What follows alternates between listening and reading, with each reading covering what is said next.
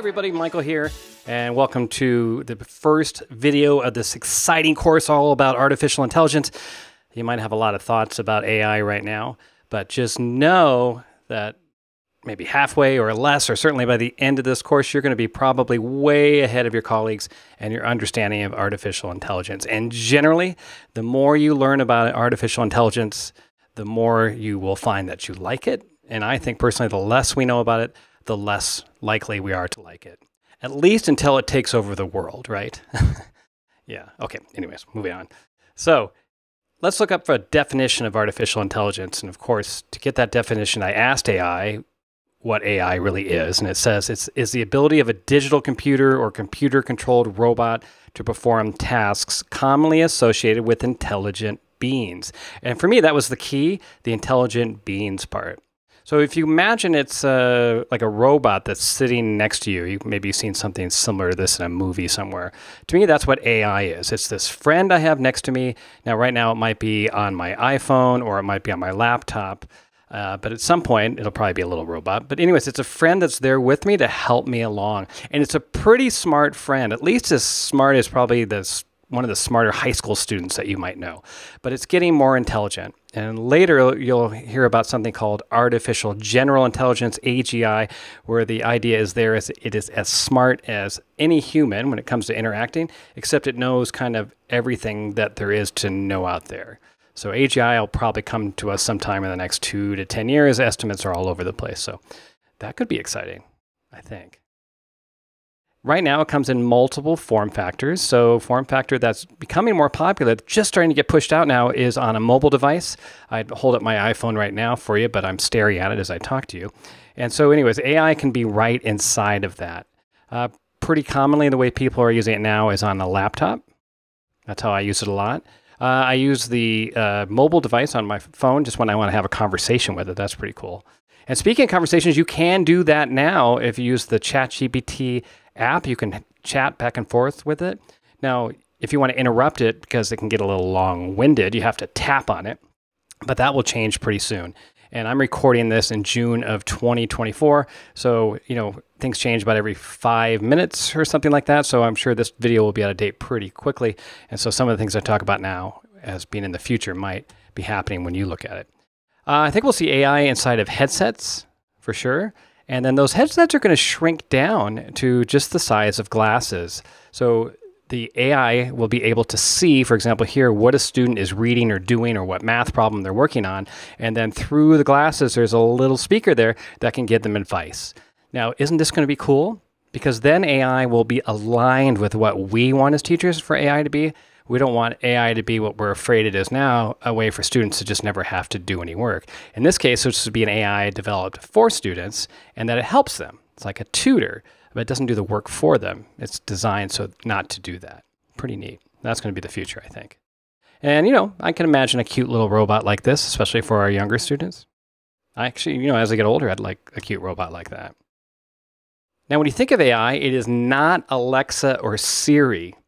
I don't know about you, but Siri drives me crazy. There's going to be a new Siri, but before that, I just want you to know it's not Alexa. It's definitely different, and the difference is it's generative. So it generates its own content. And here's 3 companies we'll talk about in a moment that do that. So here's what generative AI means. Generative AI is a type of artificial intelligence that can create new and original content such as text, images, music, on and on and on. And it's based on something called a large language model. So for the past 10, 20 years or so, computer companies that have worked on AI have been crawling and absorbing all the data that's out there on the internet. So we know there's a lot out there, right? And then it uses all that information to help it predict what the next thing it is that it should say. So if you say, hey, I want you to write a poem in the voice of Dr. Seuss and talk about cars and ships, it'll take all that knowledge it has about cars and ships and the way language has been formed and the way Dr. Seuss puts language together and the way poems are put together and generate original content based on that. Now, it's super intensive. Energy intensive as well. And so there's these giant server farms out there. For example, I live in Central Oregon. We have a big one in Prineville for Facebook that are out there processing all of these requests that come through. So it does take a lot of energy to do it. Now, they'll get more efficient with it as time goes on, and it also will get better. So as it gets more efficient, it'll probably just absorb the same amount of energy because our requests will be more complex, or its ability to satisfy those requests will be more complex. Now, Chat GPT 3, which you probably never heard of, when it came out, it had 175 billion parameters. And parameters are values that control the behavior of a system or model. So think of it as kind of options. GPT-4, and now they have 4.0 or Omni, has 100 trillion. I've heard reports as high as 173, or excuse me, 173 trillion. I mean, what's the difference of, that's an extra 730 billion, right? And remember, 1 trillion is 1,000 billion. So you can see just graphically represented here how much more powerful Chat GPT 4 is, and how imagine 5, etc., going from there. So its growth is just phenomenal. These are the three main companies that are doing it right now. There's Anthropic, which you'll see it through Claude.ai, Gemini, which is Google, and then Chat GPT. There's another one called Copilot from Microsoft, which really just uses the data set from Chat GPT. And then you have Apple Intelligence, which is coming out in the fall of 2024, depending on when you're watching this video, maybe it's already out. And it, as of the last time we heard, is going to be using Chat GPT as well. Now, these guys might jump back and forth. Maybe sometime Apple will switch to Google Gemini. We don't know yet.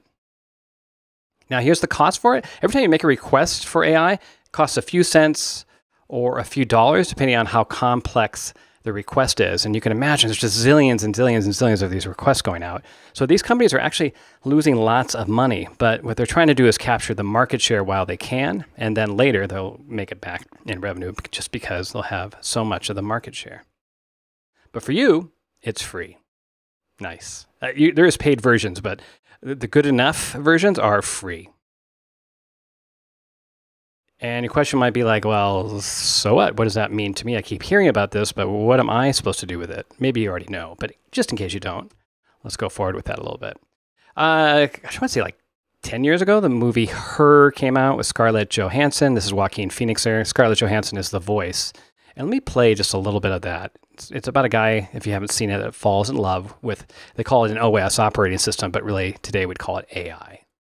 Oh, I'm here. Hi. Hi, I'm Samantha.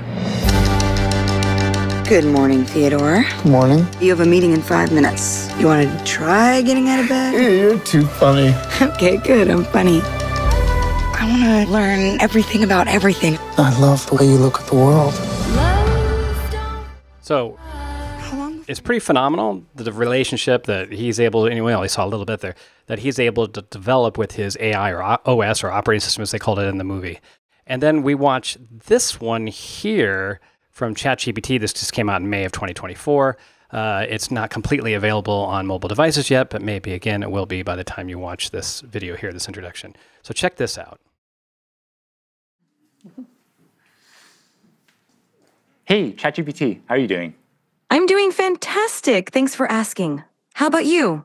Pretty good. What's up? So my friend Barrett here, he's been having trouble sleeping lately. And I want you to tell him a bedtime story about robots and love. Oh, a bedtime story about robots and love? I got you covered. Gather round, Barrett.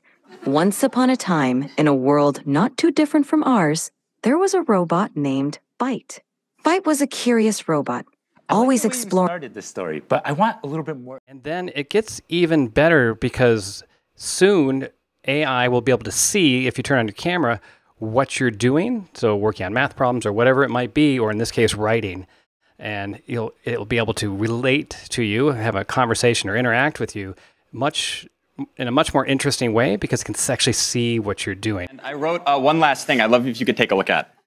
Of course. I'd love to see what you wrote. Show it to me whenever you're ready. Okay, so this is what I wrote down. What do you see? I see. I love ChatGPT. That's so sweet of you. It's interesting here, and you may have noticed in the last video, this voice sounds like Scarlett Johansson. She was actually quite upset about this because it is not her and she didn't give permission, but it's so flirty. So, a lot of people who develop these things are what we call tech bros, like young guys like this. So, of course, they're going to make their AI flirty because that suits their interests. Let's see here what Sal Khan does when it comes to math. Again, this is using that AI that can watch what you're doing. And imagine in the future when the students have glasses on, that AI can watch what they're doing and give them assistance. So here we go. Let's check this out. Here with my son, and I'd love you to tutor him on this math problem, but don't give him the answer. You can ask questions and nudge him in the right direction, but I really want to make sure he understands it himself. And he's here in the room, so you can talk to him directly. Of course, I'd be happy to help. Let's look at the problem together. Can you first identify which sides of the triangle are the opposite, adjacent, and hypotenuse relative to angle alpha? All right, so I'm pretty sure this is the angle alpha right here, right? Perfect. That's correct. Now, looking at the triangle, which side do you think is the hypotenuse? Really, Remember the hypotenuse? I'm not totally sure. I think it might be this one, but I really am not sure. This side AC. All right. So if we have artificial or generative artificial intelligence platform with over 100 trillion parameters that can do real-time conversations, see what you are doing via video, what does that mean for the future of education? So that'll give you something to think about during this course.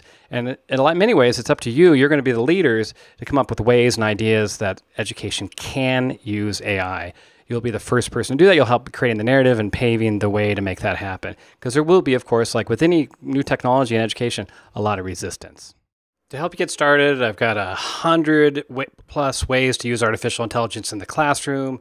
There are zillions here in this little video, for example, of things called APIs, which means that companies like Magic School and Khan Academy for Teachers, which is different than just the regular Khan Academy, and a whole zillion, a bunch of others, you can see here as I'm scrolling along. They do is they take AI and then they create their own programs from it. So all that stuff is being developed right now. There's also some resources in the course you'll find for teachers like yourself that have listed things and ways that they've used AI. That's something you'll contribute to as well yourself. So anyways, how you feeling now? Well, I hope it's great. Maybe you're super excited like this guy here. Maybe you're a little bit fearful waiting for AI to take over the world. Or maybe you have a mix of feelings like this. That's kind of more me. I tend to be pretty excited about this stuff, but I'm a tech nerd, so that's just my style. And remember, this is the least capable version of AI you will ever see. This is the worst version. Every time you use it, it's the worst version. It just gets better every day. And this course has changed. It's been going for over a year, and it's changed already a lot in 1 year. So it'll be fun to see what happens in the next 6 months to a year. So get going. Set up your account and start exploring, whether that's Chat GPT, Claude.ai, or Gemini. It doesn't really matter. All the models are pretty good. Sometimes 1 month one will be better than the other. Sometimes you jump around, but really any of them will be good to get you started. All right, have fun and thank you.